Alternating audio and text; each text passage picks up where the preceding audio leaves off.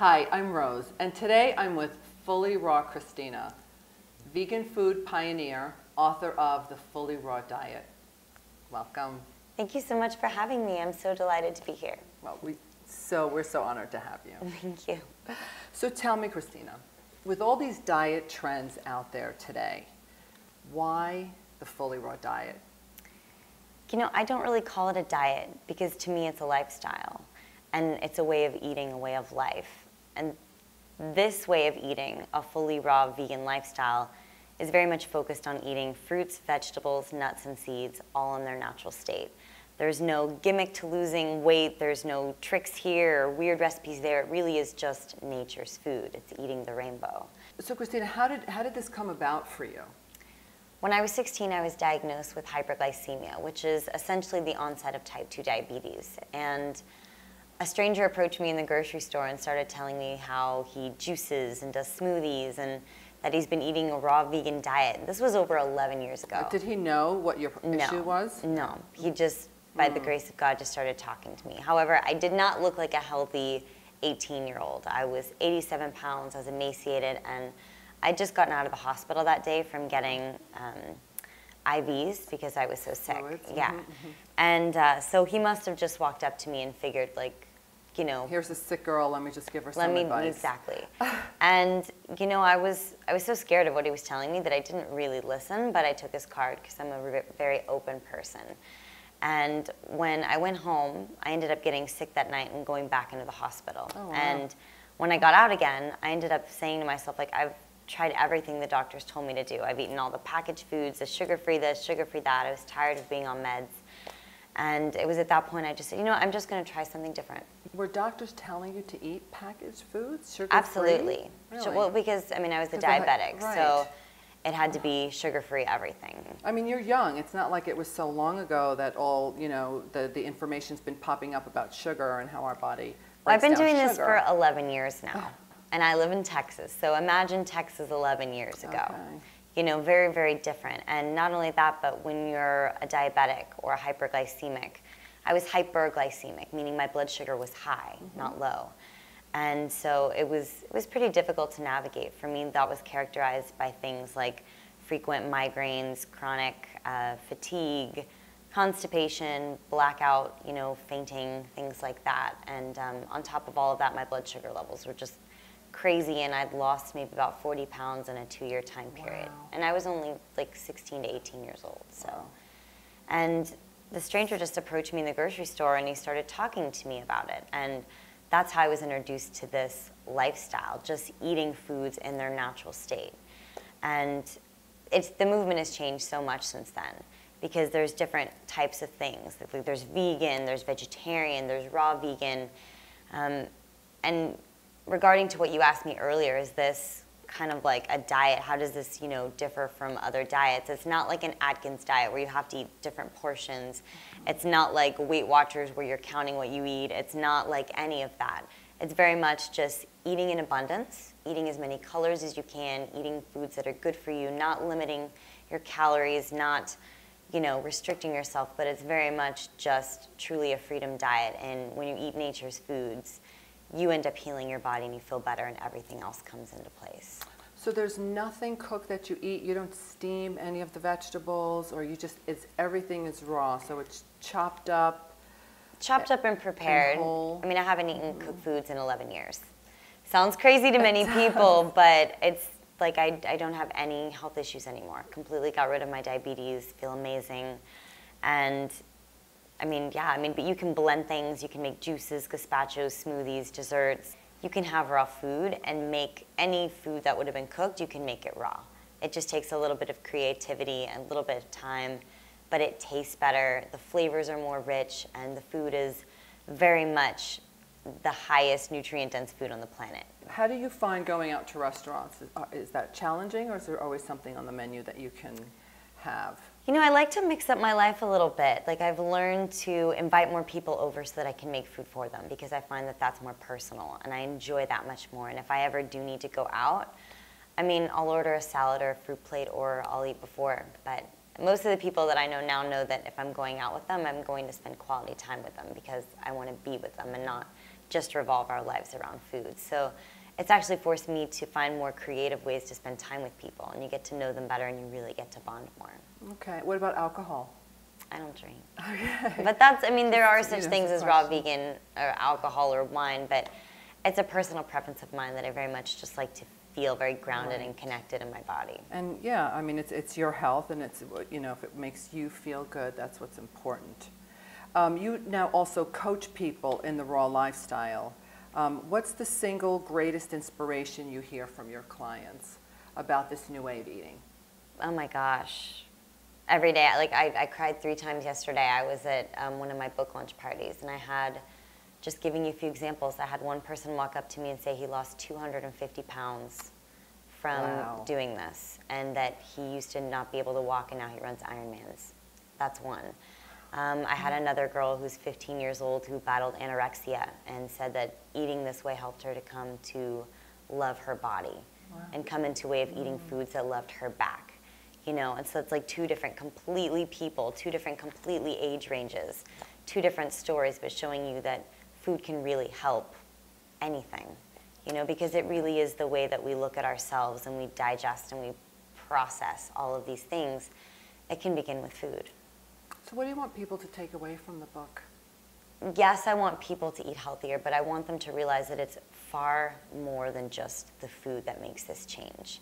It's very much a connection with yourself and with the planet and making this world a better place. And that when you really do work on yourself and you improve yourself and you feel good, everything and everybody around you feels better as well. Because you've changed yourself, therefore everything around you also shifts. But you know, it's kind of fun, even though the book is about food and recipes and feeling better and a way to live healthier. The benefits are so much deeper than that. And you don't realize that until after you start getting into it a little bit more, but that's kind of cool. Very, very cool. You know, so when people think of raw and organic, they also think of expensive. Yes. So how can, you know, how do you coach them on, you know, what to buy, what's affordable, where they can find certain foods maybe that are more cost effective? You know, there are so many different ways that I tell people that they can get great deals on bulk organic produce. I'm in Texas right now and I run an organic produce co-op. I basically run our largest farmers market in Texas. And I always tell people, buy local, buy organic, find your farmers markets, go and buy by the case, get the case discounts, start filling up your home with produce. And don't necessarily focus on buying like all the dehydrated snacks or the packaged goods, but just focus on buying like the produce, because that's what's less expensive. And when you stop spending money on other things, you end up saving more just by, you know, buying more produce. Not only that, but you save money on medical bills when you start feeling better. Save money on electricity because you're not cooking. You save money on so many different things you don't realize. So while it may be a trade-off, in the long run, you're so worth it. So what about, I did want to ask you, what about dehydrated foods? Are those I like them, but acceptable? I don't. Yeah, they're great. They're great to travel with, but I don't necessarily eat them as like a main meal all the time because I prefer juicy fruits or greens or things that are more nutritious and hydrating for your body. Okay. Hydration. That's another. Hydration. You know, I believe now we're also becoming aware that our bodies aren't hydrated enough and water's just not cutting it. So what are the other, you know, other foods that we can introduce to help hydrate our body? Oh my gosh. Honestly, greens are amazing. Greens are just like lettuce greens, lettuce, kale. But then like think about, you have very many different levels of high water content fruits, from like watermelon, which is one of the highest, right? Then you have like honeydew, cantaloupe, oranges, apples, pears. All of those are very high in water content. And then you have some fruits that are lower, like dates, bananas, right? They're a little bit more chewy, a little bit more gooey. A little more sugary. A little bit more sugary, yes. But even dates, even as dense as they are, still have a water content value in them. So eat more of those. But what about watermelon? I mean, we just kind of like passed that right through. Is our body absorbing enough before? Absolutely, but you see, you'll never know that. You have to trust your body to do that work. Your job is to give your body as many nutrients as it can so that it can do its job, right? And you have to trust that these foods are self-healing and that your body will do what it needs with these foods.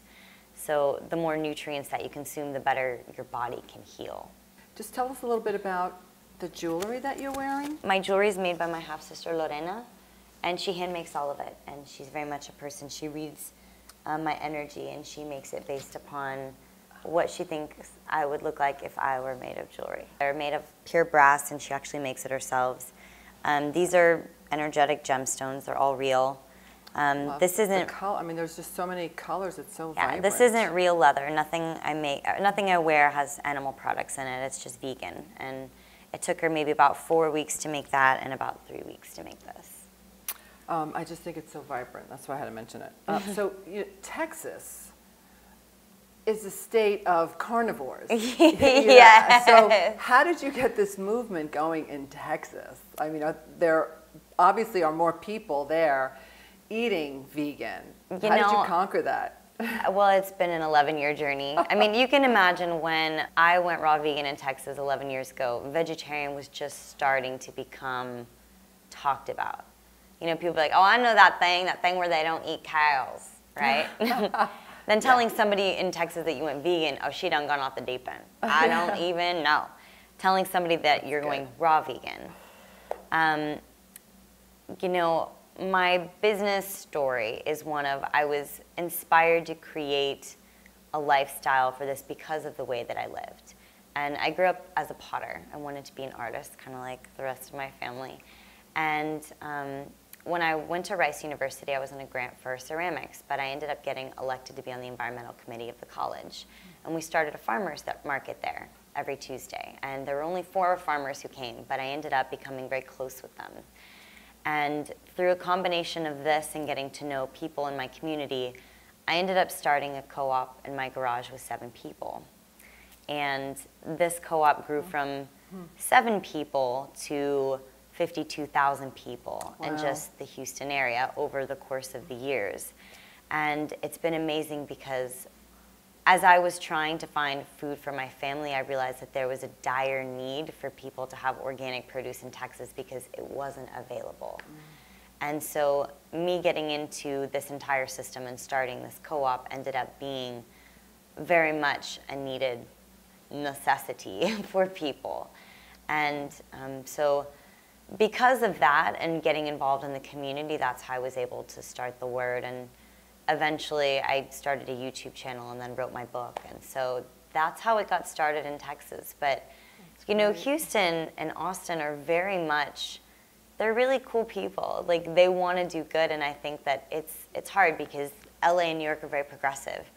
But Texas is very down home and very based on like traditional things. And so sometimes it just takes a few people to kind of be like, hey, let's do this together, and it works. So what does high frequency food even mean? I love that phrase because high frequency food basically means that this food vibrates at a higher energy level than other foods. Let me give you an example. Please. The reason why raw foods is more beneficial for you than eating cooked foods or just steamed veggies is because when you cook a food, you denature its protein. You essentially kill a little bit of the energy to make it more palatable for you. An example would be a fresh green bean versus a cooked green bean. When you look at the fresh green bean, what do you see? You see a brighter color. Bright green, it's crispy, crunchy, sweet, you know, plump, juicy. It's just, it looks like it has life in it. Then you see a cooked green bean. What do you see? Dark green, almost brown, slimy, needs salt to eat it, leaching water, floppy. And then you start to think, if you are what you eat, and if the words, those words that describe those foods emanate how you're going to feel and the kind of person that you'd be, wouldn't you much rather want to be a sweet and juicy green bean rather than, you know, a slimy? I'm going to be looking at string beans a whole different way from now on. But that's how it kind of works. When you look at rainbow foods, when they're raw, they're much more bright and vibrant and colorful. Sure. And they provide much more energy for your body, which means that they vibrate at a higher frequency. When the chemical change of cooking the food happens, the energy of that food changes as well, and the frequency lowers. And so the reason why raw foods are much more healing is because they vibrate at a higher frequency of, Interesting. you know, for your body, and they're more nutrient dense. Makes sense. Yes. I hope Changed my outlook on string beans, that's for sure. So we have this beautiful fruit and fruit juice. Tell us what we're going to make today. We're going to be making a FullyRaw smoothie, and this one I call the mint berry julep smoothie. Yum. It is so delicious, so sweet. Literally takes you just a few simple ingredients and about 5 minutes to make, if not less. So what do we have here? We have some lemons. We have frozen raspberries, frozen strawberries, frozen blueberries, some fresh mint, some freshly squeezed apple juice, and we're just going to use a squeeze or more of lemons. Okay. So the first thing that I want you to do is go ahead and add in all those blueberries into this. All of them? Yep, all of them. Blueberries are really great. And it's easy to use frozen fruit in smoothies at any given time. And this is organic, and it's really important to eat organic berries because they're one of the most highly sprayed of pesticides. Oh, so good to know. Make sure to get organic frozen berries. Raspberries, go ahead and add in about half of that, which is 1 cup. If you want to add the whole thing in there, you can do that too. It's what, a matter of preference? It's a matter of how hungry you are. Okay. You can never have too many berries. Half of that. Perfect. Okay. And then go ahead and add in about half of that amount of strawberries, about 1 cup as well. Okay. 1 cup of strawberries, which is about half of this bowl. Go ahead and add in all the mint. Just throw it all in. Throw it all in, like, throw it all no in. need to break apart the leaves or anything. Okay. I mean, if you want to take off Just those the 2 big stems, stems, you can. The ones that are just sticking out. The more powerful the blender you have, the more it will pulverize that. Okay. And then just grab one of those halves of the lemons and just squeeze it on in. Okay. That's right. That mint smells great. Yes. I love fresh mint. I love That mint good? as well. That's perfect. Okay. And then, as far as that apple juice, I would pour about half of that in there. All right. This is about, I say about 3 cups in here. Yes. So So we'll maybe use- pour about 2 cups in. Okay. Perfect. Perfect. Okay. All right, now we're ready to blend. Let's go. And you can always Lids adjust on and tight. you can always add more berries in here if you want it to be thicker. If you want it to be smoother, you just add in more apple juice. Okay. Are you ready? Ready. Turn it on.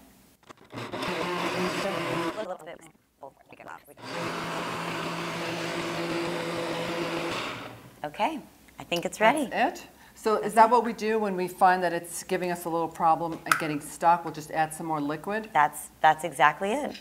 Okay. And it looks so good. It does, and I'm sure it tastes really good. Absolutely. Okay, here's some for you. Ooh, thank you so much. Oops, made a mess. Smoothies tend to make a little bit of a mess, but That's okay. it's much easier than other things. Cheers. Smells good. Cheers. Mmm, Oh, that's good. isn't that yummy? It's really good. Cheers. FullyRaw Kristina, where can we find you?